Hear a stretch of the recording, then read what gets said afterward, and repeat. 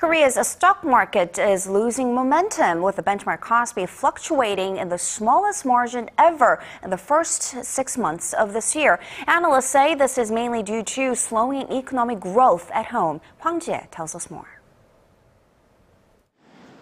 It's as if the Korean stock market has had its pause button pushed. The Korea Exchange says the nation's benchmark KOSPI is losing its vitality, with market volatility in the first half of the year hitting a mere 0.6, its lowest point since 1990 when the market first opened.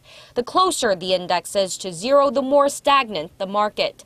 The figure was at over 2 in the second half of 2011, but has continued on a downward trend ever since. And it's not just the dynamism, but also the number of transactions that remains subdued. The average daily transactions volume on the nation's main bourse came in at around 23 million in the first half of this year, marking the lowest level in 7.5 years. Analysts attribute the lackluster performance over the past 3 years to sluggish domestic demand and the slowing Chinese economy. Korea is heavily dependent on exports to China. The nation's industries are also closely linked to those in China, so the slumping economy there had a major impact on the economy here.